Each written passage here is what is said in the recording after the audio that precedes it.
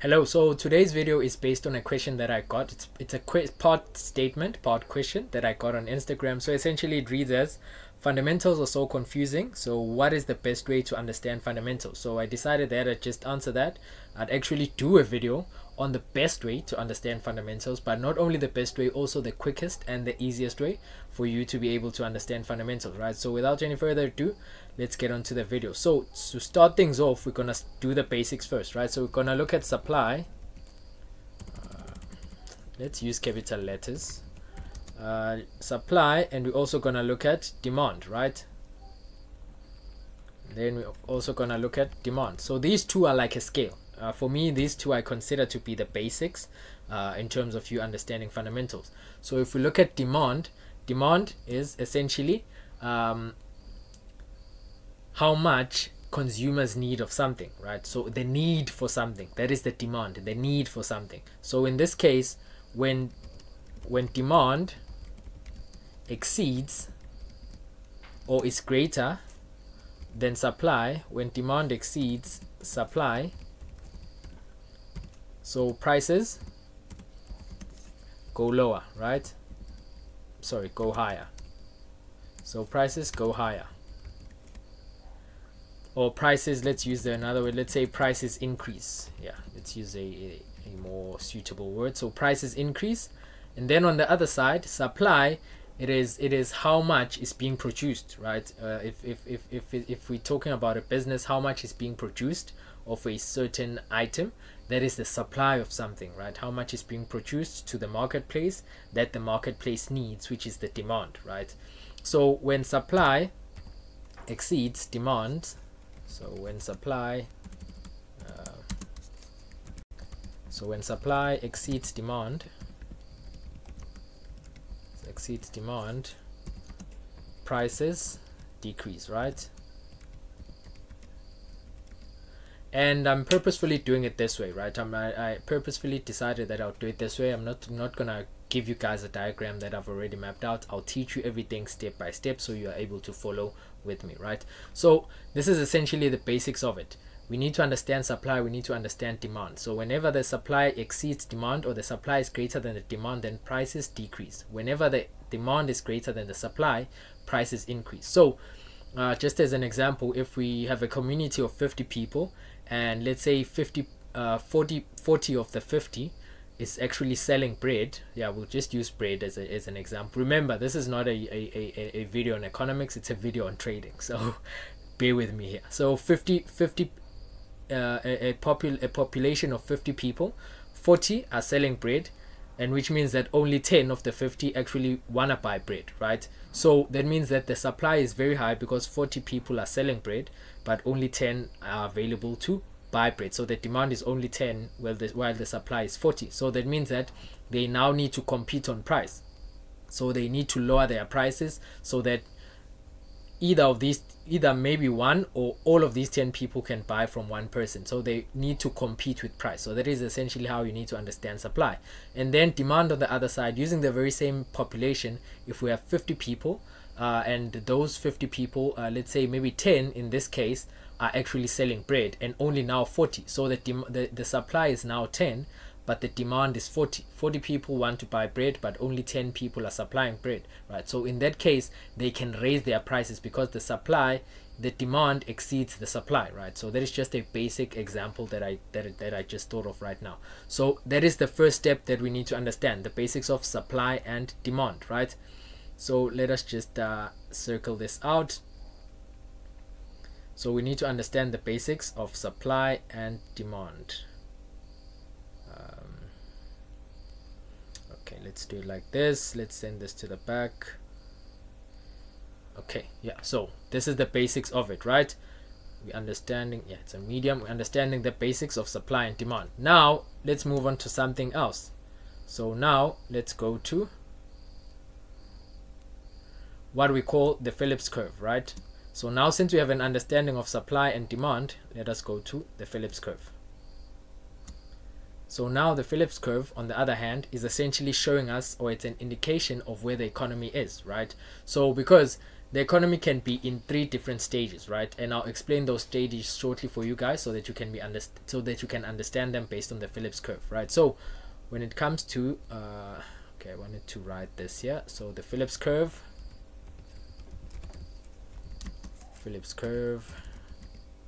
right? And okay, we'll make that bolder in a minute. But this is what we need to we know about the Phillips curve. So essentially it's a graph, and like I said, it tells us where the economy is. Not essentially, it gives us an idea of where the economy is or where the economy could potentially be, right? Like I said, there's 3 different stages, right? So right up here we have inflation. It will all make sense shortly. We have inflation, and then down here we have unemployment.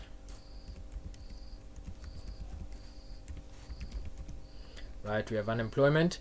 So, and then in the center here we have this line that's going down like this.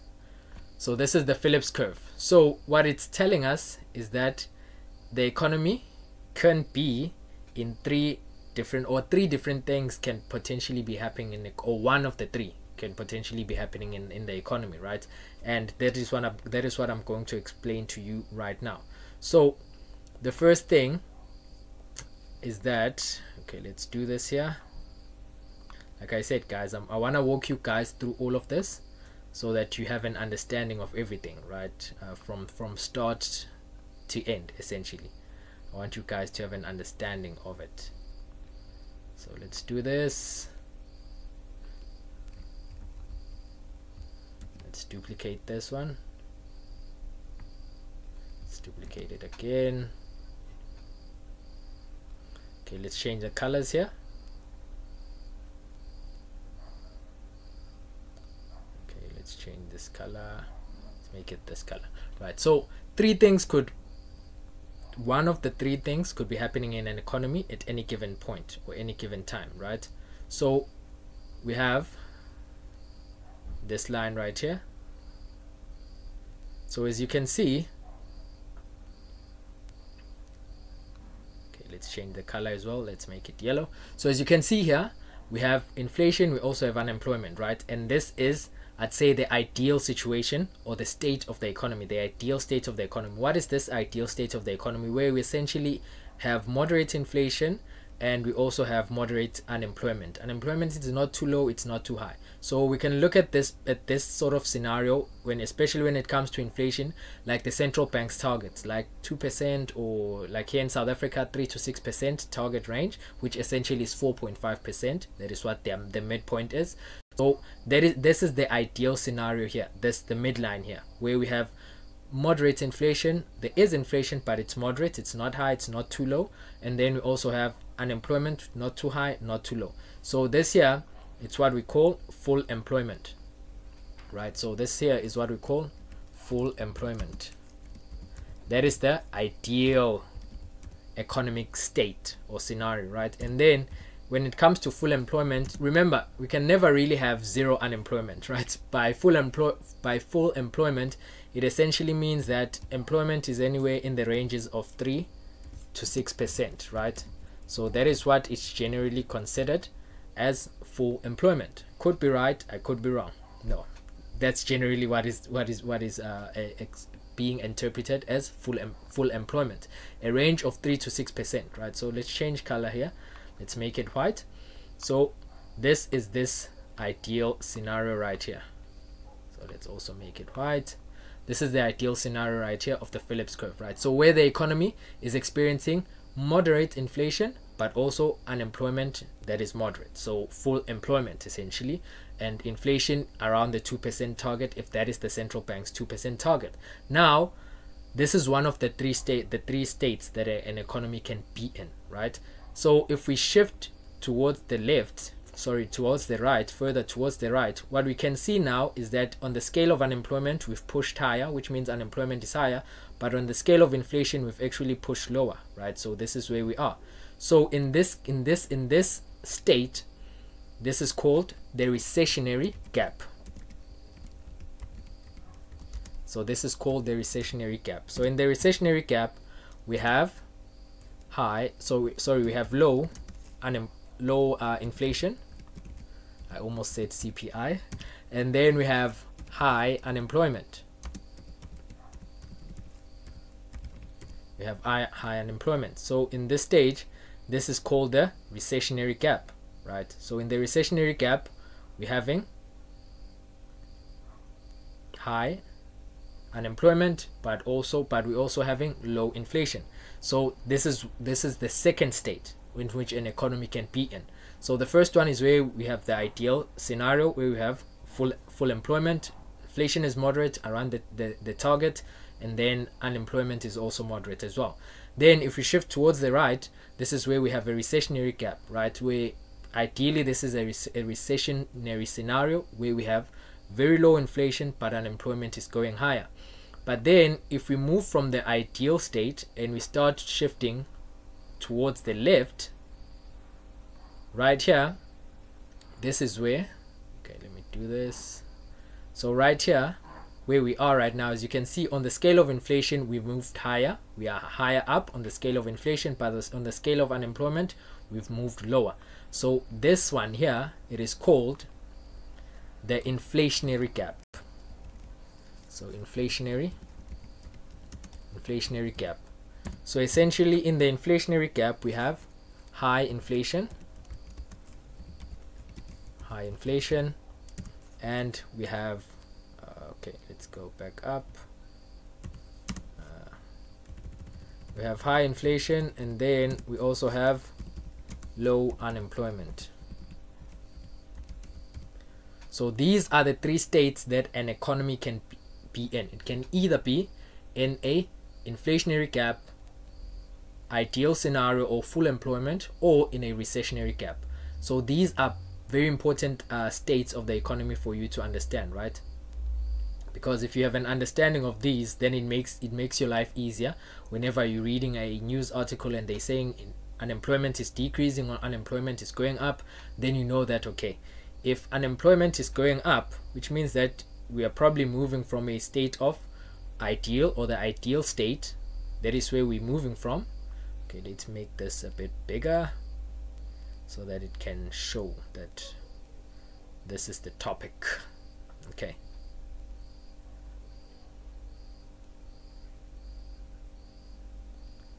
Okay, so Phillips curve, right? So we have three, like I was still explaining, sorry, we have three scenarios, right? We have a inflationary gap, moderate or ideal scenario, and then we have a recessionary gap, right? So now this helps you to have an understanding of the relationship between inflation and unemployment, right? So whenever inflation is high, whenever you read and they say a specific economy is experiencing high inflation, then you know that generally the chances are, if inflation is high, we are in an inflationary gap, then unemployment is generally low for most, right? That is the ideal, that is the based on the Phillips curve, right?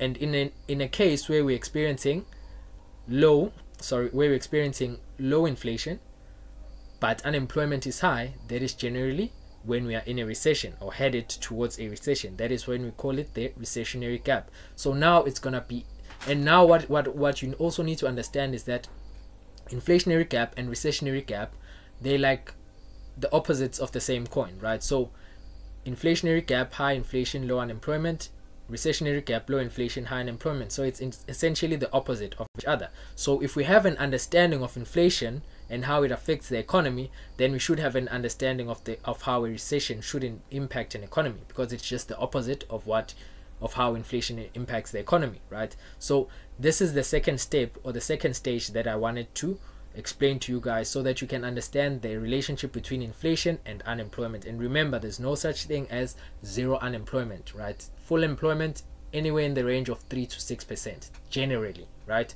So I hope you understand this, and I hope it makes sense, because now we are about to move on to inflation. Since now we understand supply and demand, so we have an understanding of supply and demand, we also have an understanding of the Phillips curve, where we know the relationship between inflation and unemployment. We also know the relationship between or how the economy can be in either an inflationary gap, a recessionary gap, or full employment, right? So that is also the first key things for us to understand. And now let us move on to the next thing. So now let us understand inflation, because if we understand inflation, then it will be easier for us to actually understand a recession, right?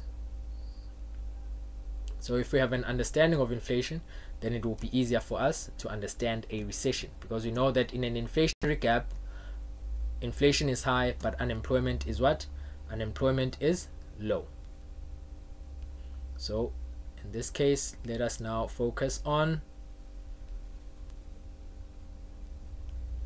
okay, firstly, before we do this, let us also delineate this so that our diagram makes more sense and is more presentable. So let us send to the back. Of course, let us make it clear. The border, let's change color to gray. Yeah, let us see how it looks. Okay, looks good. So now let us focus on inflation, right? So when it comes to inflation, we need to now understand what really produces inflation. What is the driving force behind inflation? So when it comes to inflation,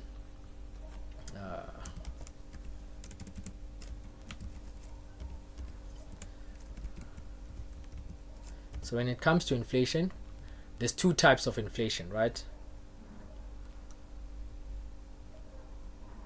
This is the first type, sorry about that, and then also have the second type, right?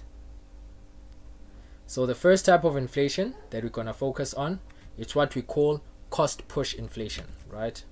So this is cost push inflation, and essentially inflation is when prices go up, right? When prices go up, that is what inflation is. You can even say inflation is the cost of living, right? So it's up to you, but essentially the key thing to understand is that when prices go up, that is due to what? To inflation. So you also need to, if you recall what we started with, supply and demand, I said when do prices increase? When demand exceeds supply. So if you also now should also be putting 1 and 2 together and having that understanding. So we said it's cost push inflation, right? Okay, let me not write inflation. We know that we're talking about inflation. So essentially, let's make this medium. Let's change it to white. Yeah. So we have cost push, and then we also have demand pull inflation. So now you see where demand is coming in, right? So remember what I said, when demand exceeds supply, prices go up. And inflation, I said inflation is when prices increase or when the cost of living goes up. Now it clicks. So when it comes to cost push, essentially cost push inflation, it is inflation that is as a result of two things, right? So it can be as a result of the cost of raw materials going up. So in this case, we can say, okay, yeah, let's also separate cost push is into two.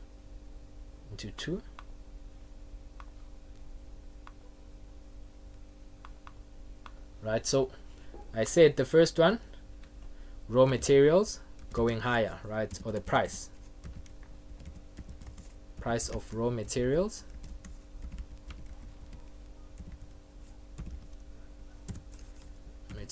going higher, right?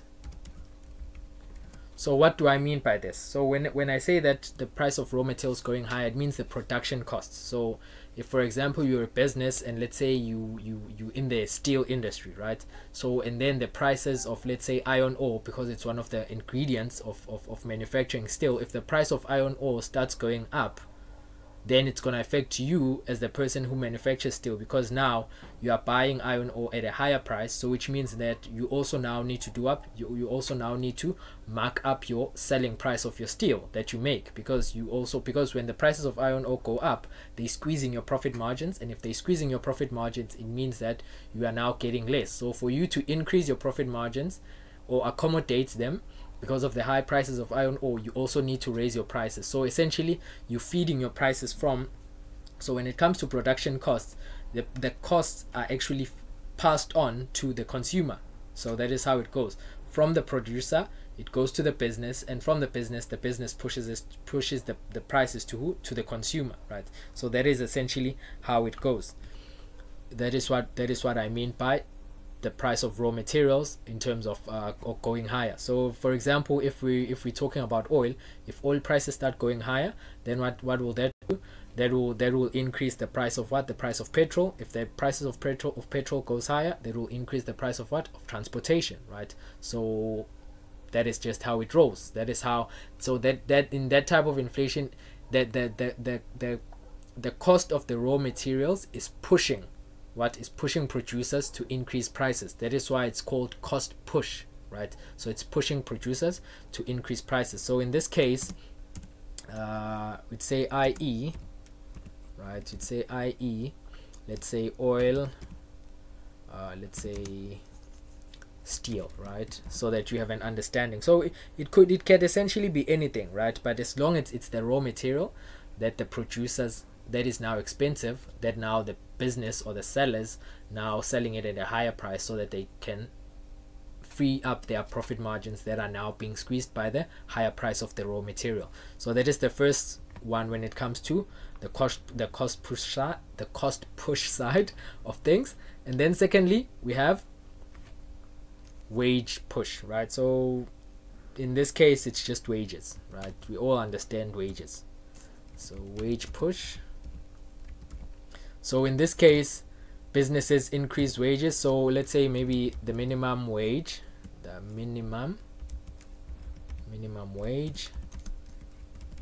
minimum wage is increased. So if a country or the government comes out and they say, okay, we're increasing the minimum wage, so what does that mean? That means that businesses also need to increase their wages to meet the minimum wage. If let's say the wages were actually below, right, the minimum wage. And then how does that also push the producer or the businesses to hike their prices? Because remember, that's why it said cost push, because now when wages go up, remember, for the business to increase their wages, let's say this was the profit margin, right? And then now wages were here, and then now wages need to go up. As you can see, this is the profit that we're making. So if wages go up, they're squeezing this gap, right, the profit margin. So now businesses need to increase their prices so that they can do what? They can free up the profit margins. And that is essentially how we get cost push inflation, right? Because now the increase of wages is pushing businesses to do what? To increase their prices so that they can, of course, increase their profit margins, right? Or maintain their profit margins, rather. Not that they just greedily increasing their profit margins, but to maintain profit margins, essentially. So that is essentially what those are the two types of cost push inflation, right? Raw materials as well as wage push. Then if we go on to the demand side, this on this side of the scale, it's called demand pull inflation, right? So what does that mean? In this case, it is the rise. So let me write it. Let me just do it right here. Like I said, guys, I'm doing this with you, and I hope you're able to follow if I do it this way, rather than me just showing you a diagram and explaining everything on the diagram. But in this case, I'm doing everything step by step. Like I said, it's the easiest and the quickest, and also the best way to understand fundamentals.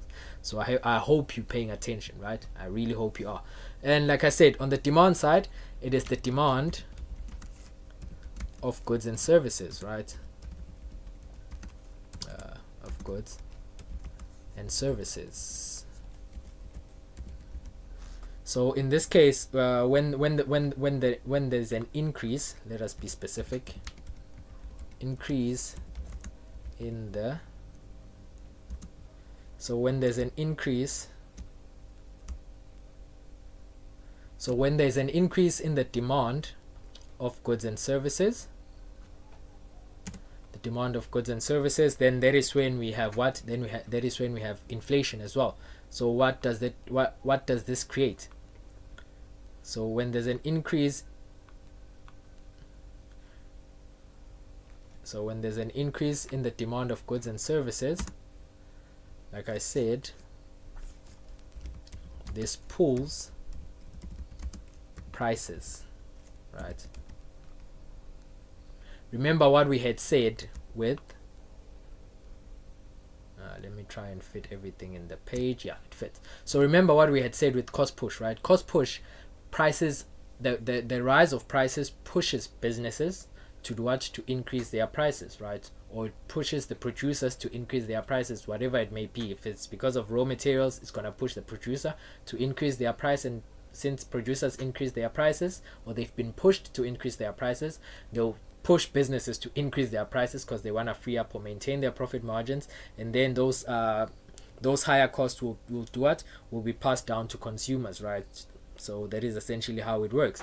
And then on the demand pull side, it's when there is an increase in the demand of goods and services. Now there we have this word again that we started with, demand. Remember I said whenever demand exceeds supply, prices go higher. So in this case, there's an increase in the demand of goods and services, so this pulls prices higher.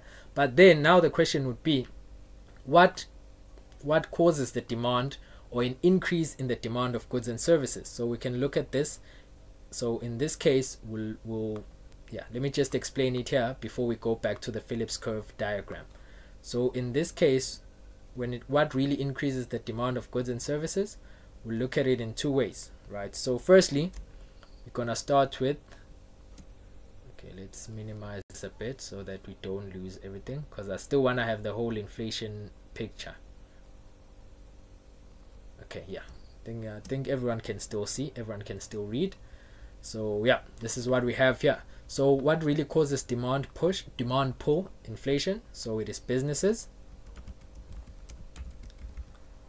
So it is businesses.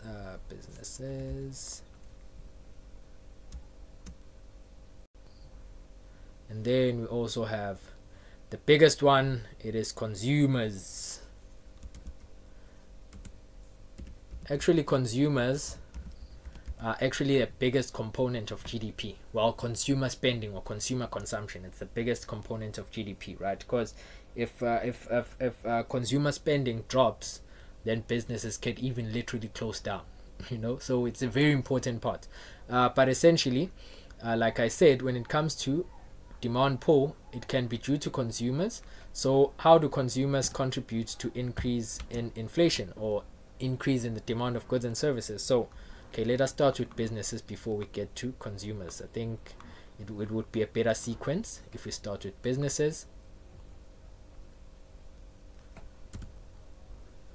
Okay, so when it comes to businesses, so let's say in the demand pull side of things, businesses are growing, right? So businesses growing, so businesses are growing and expanding, right? And expanding. So since businesses are growing and expanding, which means that increase hiring or job opportunities, job opportunities, increase hiring or job opportunities. And if there's increased hiring and job opportunities, it means that they now doing what? They taking loans. This is businesses, right? I'm still talking about businesses. So now businesses are taking loans to grow and expand, right? To grow, to buy machinery, right? So all of these things actually feed into the demand side of inflation. How? Essentially because it creates job opportunities. It means more people are getting employed, right? So now, if more people are getting employed, then it means now we can go to the consumer side and try and understand things. So now on the consumer side, since more people are employed,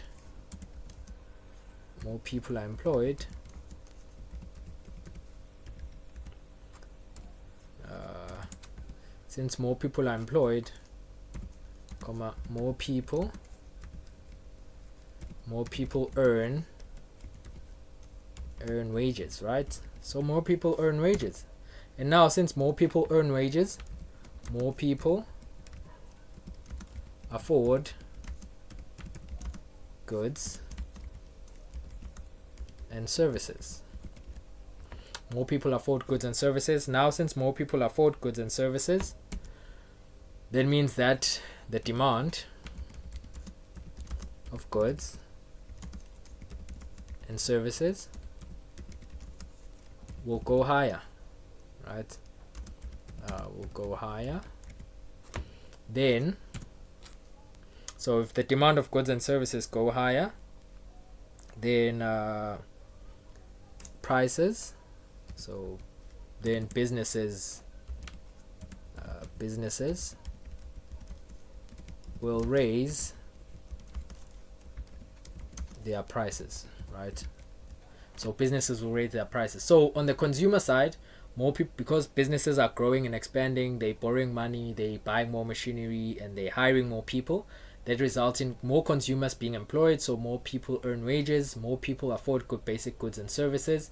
Therefore, the demand of goods and services will go higher, and therefore businesses will raise their prices, right? Why are they raising their prices? Because now there is more money.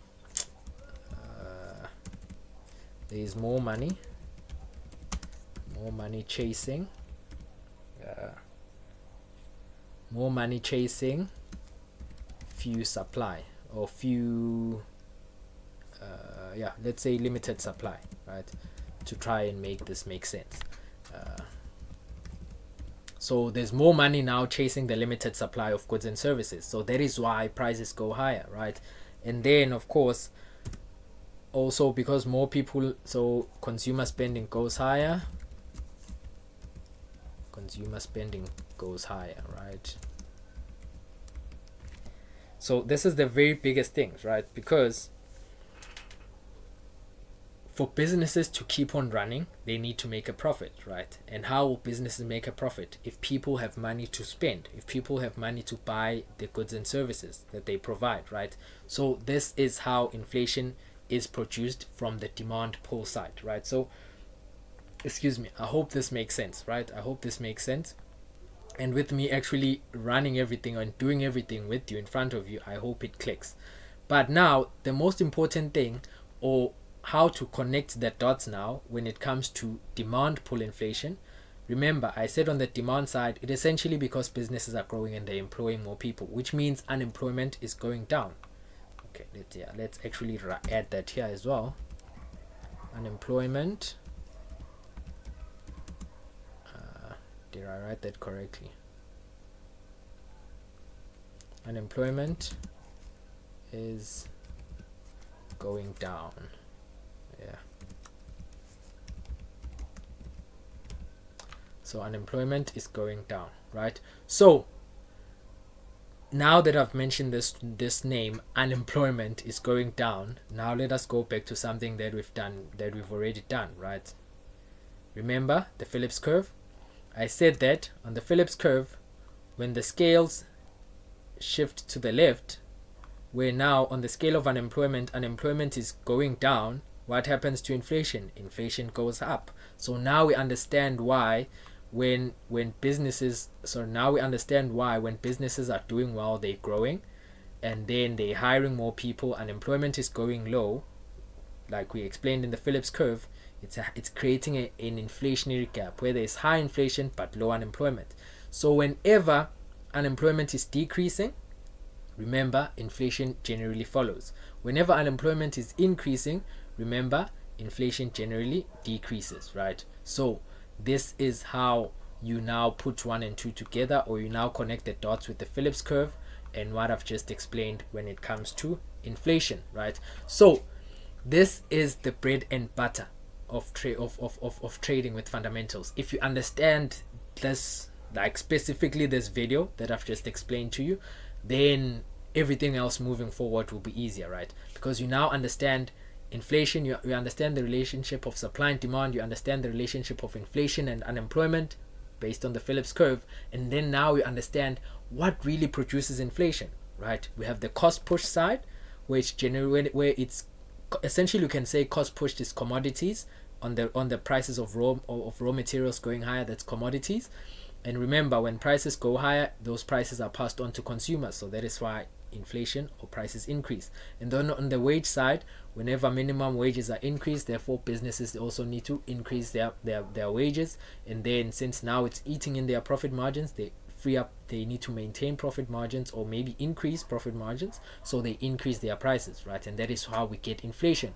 Then on the demand side, businesses are doing well, businesses are expanding, hiring, getting more people are being employed, therefore unemployment is going lower. So now it means that on the consumer side, more people are employed, more people can spend money, more people can take out loans, right? Because now more people are affording to take out loans, right? So that all of those things feed into what? Into the demand of goods and services. And that is why we have the demand pull side of inflation. So now you understand what really causes inflation, and then the relationship that we saw on the Phillips curve, and then now how it ties back to supply and demand. So whenever inflation is going higher, you know that it could be either cost push or it could be demand pull, right?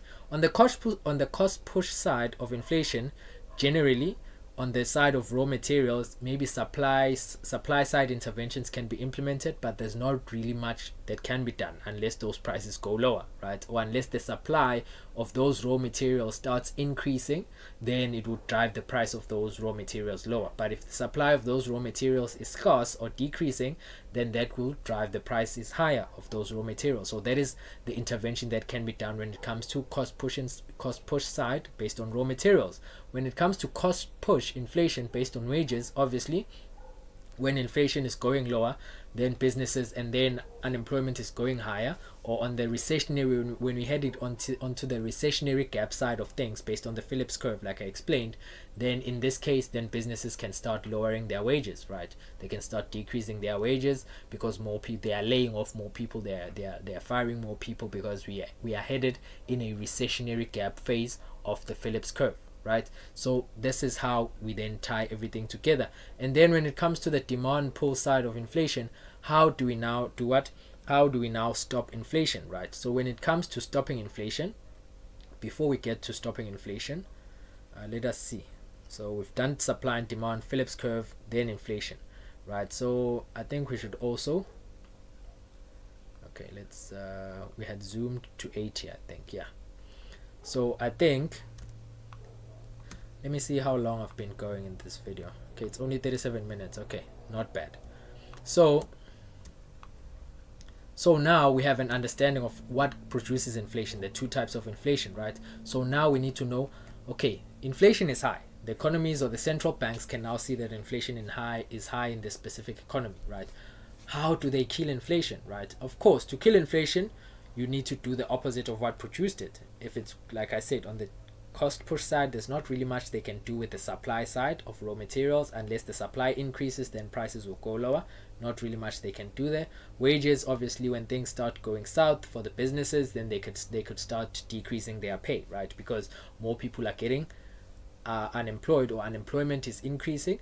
So that means that also businesses will start laying off more people, therefore freeing up more profit margins, and they can lower their wages, essentially. Then on the demand side, when it comes to the demand side, we need to do what? We need to reduce the demand of goods and services, which means that we need to minimize what, or the most important thing here, like I said, more money is chasing, what did I say here? Casing. Okay, guys, my OCD is kicking in. Let me correct this. So more money is chasing.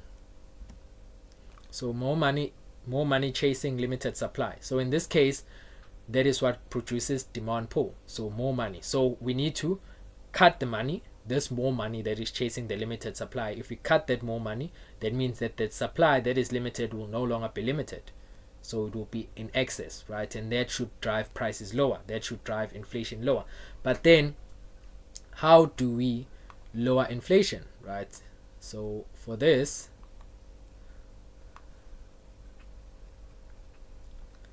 how do we lower inflation? So when it comes to lowering inflation, obviously there's two ways, right? There's monetary policy, there's fiscal policy. There's the central bank, and then there is the government. So let us send to back. Okay, yeah, looks good. So how do we then kill inflation?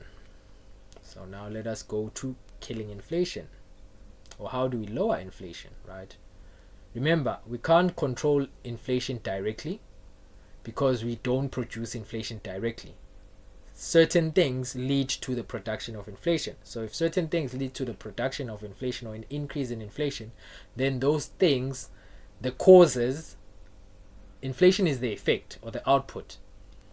The inputs are cost push as well as demand pull. So if you want to change the output, which is high inflation, we need to change the input, which is obviously sorting out cost push factors or sorting out demand pull factors, right? That is essentially what I mean. So lowering inflation, so let's put a heading for this one. This will be the last one, and then because if I go on with lowering inflation, because if I go on with GDP and its 4 components, then it will be a long video. So I'll do this. Let's do this as part 1. So this is part 1, right? This is part 1. Then part 2, that is when we'll be going into GDP, right? And of course, like I said, it's components, the 4 components of GDP. So when it comes to lowering inflation, we have two methods, right? We have the fiscal, and then we have the monetary, right? So we have the fiscal policy. So fiscal policy,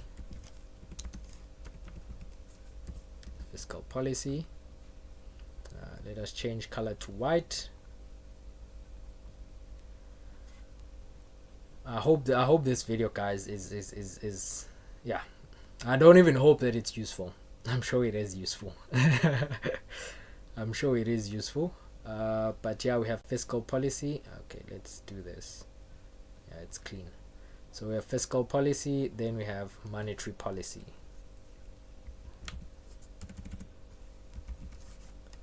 Monetary policy, right?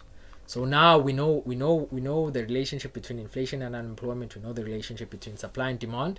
We know what causes inflation, most importantly, demand pull, cost push. Now, how do we then tame inflation, right? What are the tools that are available for economies to actually try and fight inflation, try and change this output of high inflation by changing the inputs, right, that actually produce this high inflation in the first place? So we have fiscal policy, we have monetary policy. So when it comes to the fiscal policy side of things, so in the fiscal policy, it's essentially we're talking about governments, right? So 2 things that we can do in the fiscal policy. So in this case, I'm referencing to high inflation, because remember what I said in the Phillips curve. I said if we inflationary gap is the opposite of a recessionary gap, right? So if I explain how we lower inflation, then when inflation is low, we need to do the opposite in terms of fiscal policy, the opposite in terms of monetary policy. But in this case, okay, let me be specific. Lowering high inflation, right? Lowering high inflation. I think that is more specific, right? So then I was still saying on the fiscal side, there's 2 things we can do, right, on the fiscal side when it comes to lowering in inflation, right? So increase,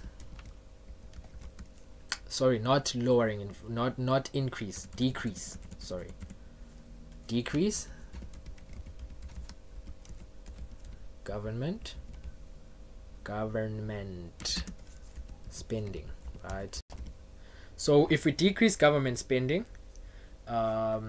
then we decrease government projects, right? Essentially, maybe like a project like road construction, right? Because whenever there's road construction, obviously there'll be people that will be employed to do that, right? So it means that more people will be getting a wage, and if more people getting a wage, then more people will do what?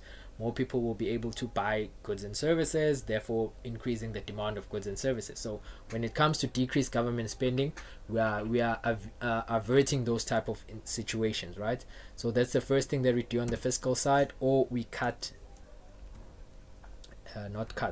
increase taxes, right? So we increase taxes.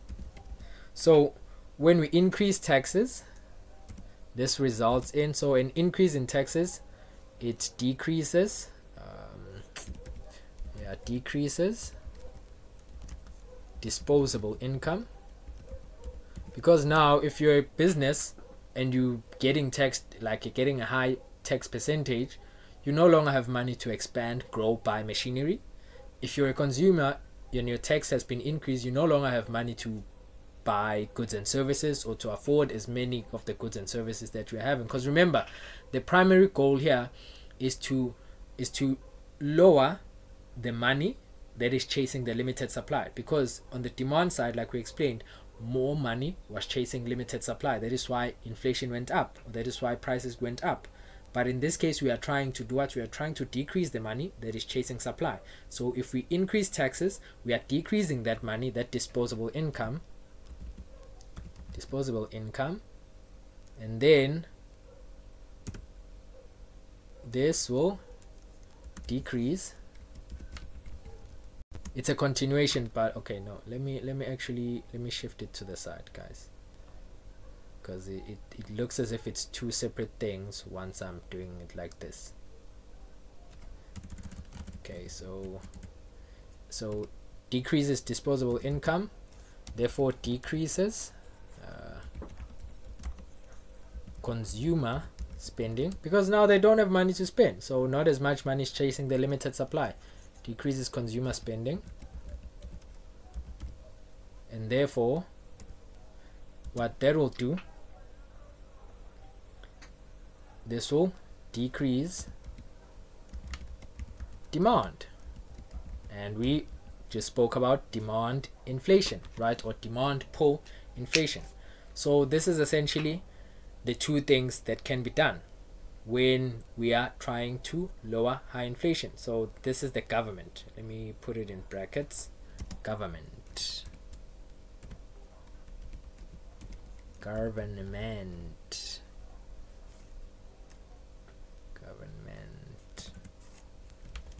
Yeah, so this is the government.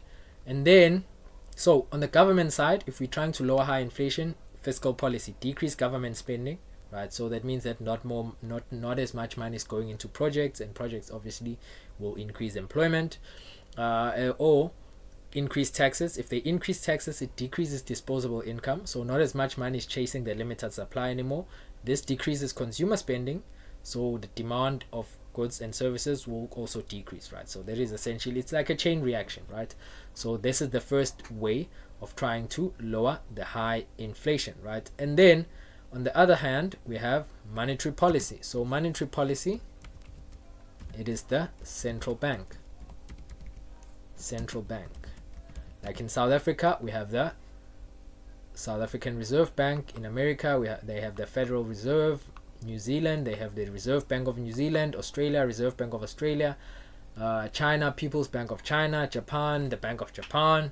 Canada, Bank of Canada. Who did I forget to mention? Switzerland, Swiss National Bank. Who else?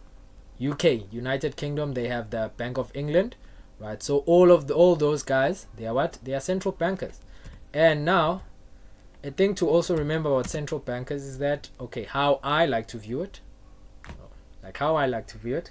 essentially central bankers are employees, right? So they are employed to do what? What is the role of a central bank?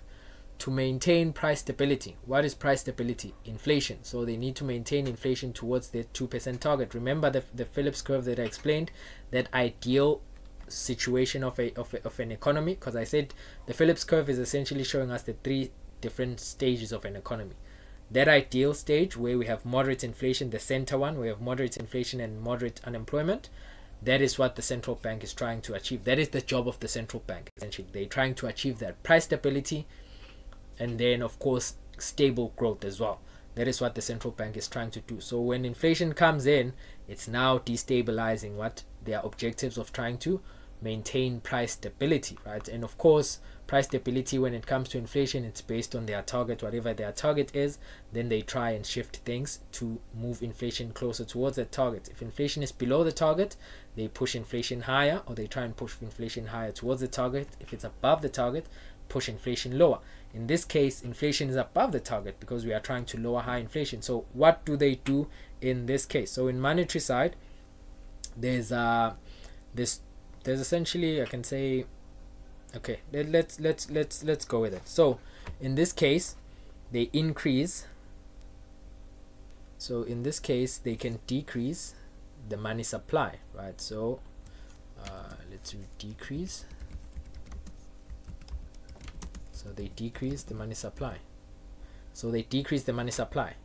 This is the first way of trying to lower inflation, because remember, if they're decreasing the supply of money, that means that banks now do what?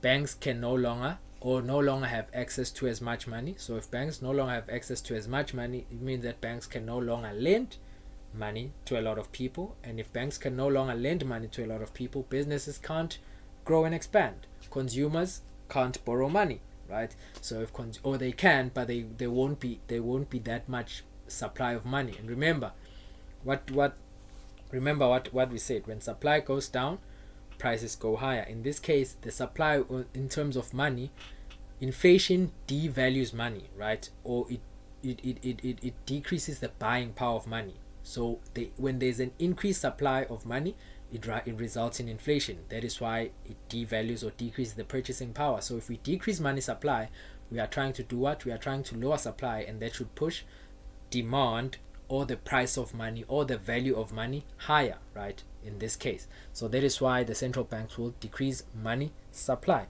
How do they decrease money supply? By essentially selling bonds, right? So they decrease money supply by when it comes to money supply, so by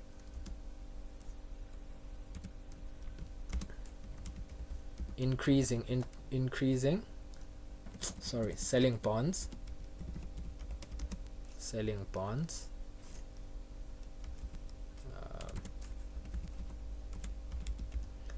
bonds. That is the first way. The second way, it is they increase interest rates, and then lastly they can also increase, let us say, the reserve ratio, right? So they increase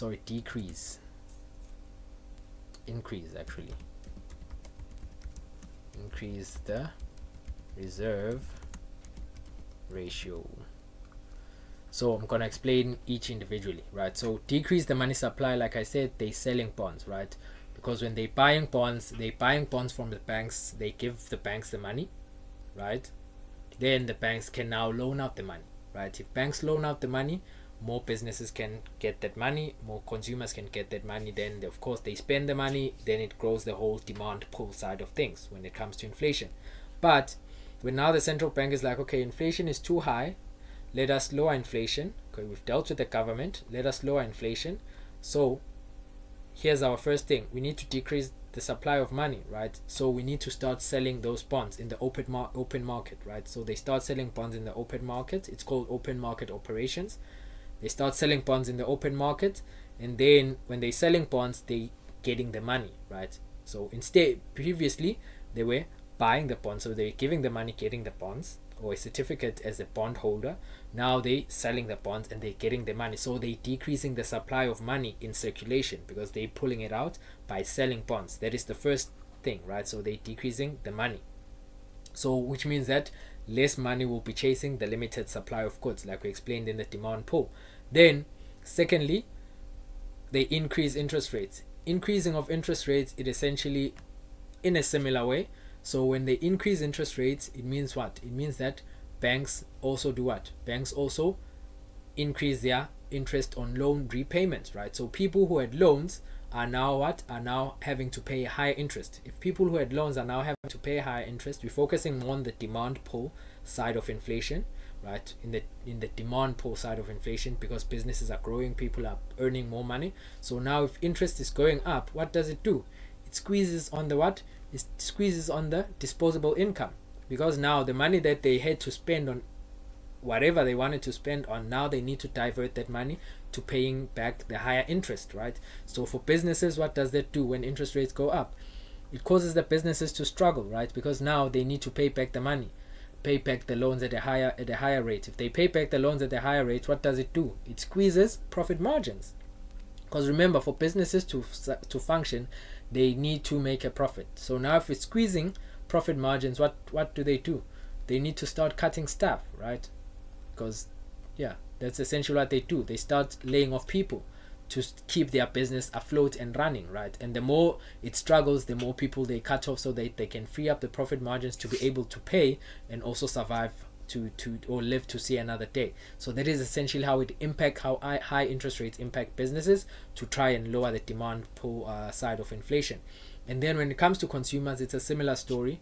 They're now diverting most of their money to paying back higher interest on their loans. And then what does that do? It means that now the disposable income is decreased, similar to what we saw with taxes. It has a similar impact, decrease in the disposable income, and then that also decrease consumer spending, and that will also decrease the demand, right? Because now how will it increase demand if they don't have money, yes, you see, to buy those goods and services, right? Because that money has been cut off.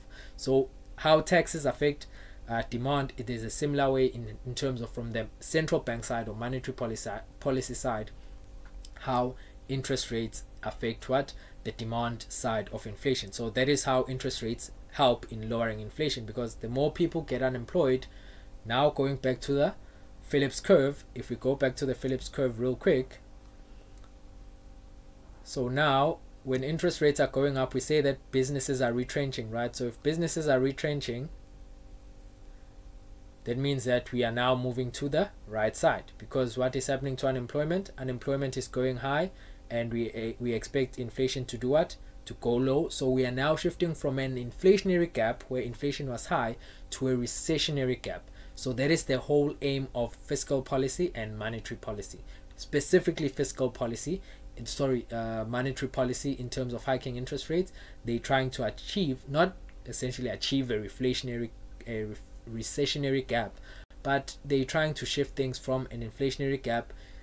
Hopefully, if they would land on full employment or in the moderate inflation scenario. But generally, the scale eventually tilts to the right side, where they enter a recessionary gap, like we're seeing today, where what is the date today? Let's see, it's the 28th of January 2024. Like we're seeing today, more of recession talks, interest rate cuts, right? Why? Because we are now no longer in an inflationary gap. Inflation is low, is going down, which is called disinflation. Inflation going down.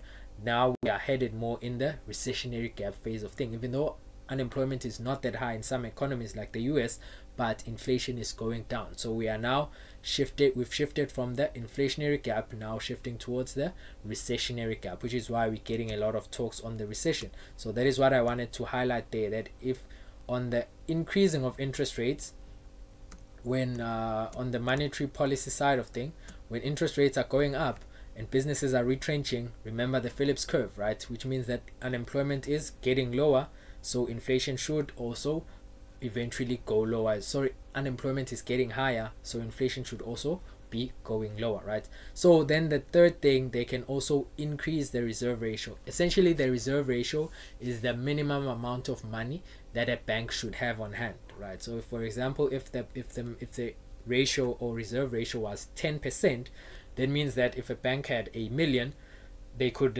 loan out 90%, which is 900,000, and they only had to keep 100,000 in the bank on hand as cash, right? So that is essentially what a reserve ratio is. So now if the reserve ratio goes up for the bank, let's say it moves from 10% to, it's all examples, to 30%, now, which means only now they can only loan out 700k instead of 900k. What does that do to the money supply? It decreases the money supply in general, right? Because now banks need to have 300k. Previously they only needed to have 100k in cash. Now they need to have 300k in cash, and now there's only limited amount of money that they can loan out, which means that it will also decrease the supply of money, right? So that is essentially the framework when it comes to central bank, right? Remember, when inflation is low, so when inflation is high, they decrease money supply by selling bonds, increasing interest rates, and then they increase the reserve ratio. And for us, of course, what do? we have an understanding that bonds and interest rates go in the opposite direction. When the price of bonds goes lower, interest rates go higher, right? And then we also know, as we're trading Forex, that currencies follow the interest rate. So whenever a central bank is increasing interest rates, or whenever we see high inflation, we know that, okay, one of the ways to lower that inflation is by increasing interest rates. So we start buying into that economy, right? Because we know they'll also sell bonds to try and lower the money supply, right? And then going back to the Phillips curve, I said inflationary gap is the opposite of a recessionary gap. So now this is what we do in a high inflation environment. If I go over the low inflationary environment, it will make this video 2 hours. So what I'm gonna do in the second part of the video, or in part 2, that is when I'll go over the lower inflationary environment, which is essentially the opposite of all of this. So in the fiscal side, instead of decreased government spending, they increase government spending. Instead of decreasing taxes, they increase taxes. If taxes go up, it increases disposable income, which means more consumers and businesses have more money in their hands. So that will increase consumer spending also for businesses, and then it will increase demand. And then if it increases demand, then it should push inflation higher. Remember. Then on the monetary side, instead of decreasing money supply, this is in the case where inflation is low. Instead of decreasing money supply, they increase money supply. Instead of increasing interest rate, they decrease interest rates, because when they decrease interest rates, it decreases what? It increases disposable income, because now interest rate payments on loans has gone lower. So now consumers and businesses have that excess disposable income to spend. Then that also increases consumer spending, and then increases demand. And then of course banks as well, they're not as strict in terms of lending out money, because money is cheap to lend out money. So then they're lending out money, right? And also in reserve ratio, the central bank will do what? Will decrease the reserve ratio. So if the reserve ratio was 10%, which means that 100k, it's an example, guys. So if 100,000 was what was supposed to be held as cash in the bank, now it goes to 5%, which means now only 50k. Then now it gives them 950k that they could loan out if they had 1 million, right? So that is essentially how it works.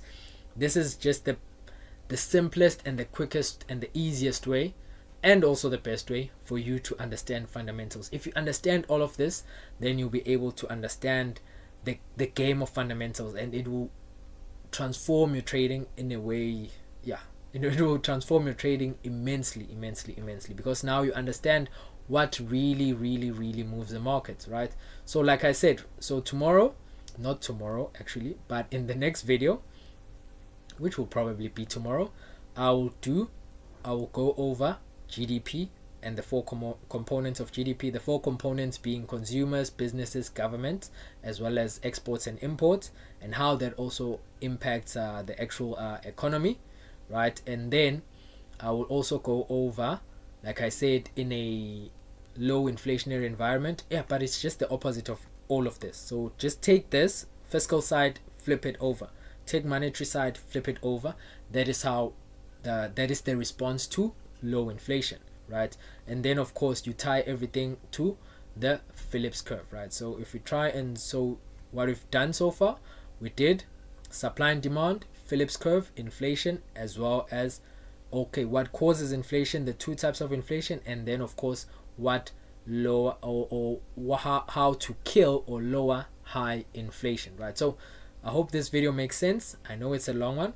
If it makes sense to you and you understood it, because like I said, this is the quickest, simplest, easiest, best way for you to understand and implement fundamentals into your trading. Because it's one thing to understand, but also to implement. Because now whenever you're hearing inflation, you know how to respond. Whenever you're hearing unemployment, you know how to respond. Whenever you're hearing interest rates going up or going down, you know how to respond, right? Whenever you're hearing cost push, you know how to respond. Whenever you're hearing that the oil prices are going higher, oil prices are going higher, this is going to affect the cost push side of inflation, so this could possibly feed into inflation. So this is the whole framework, this is the whole diagram, and that is why I wanted to do it step by step with you, so that you understand it and you can see the whole complete picture.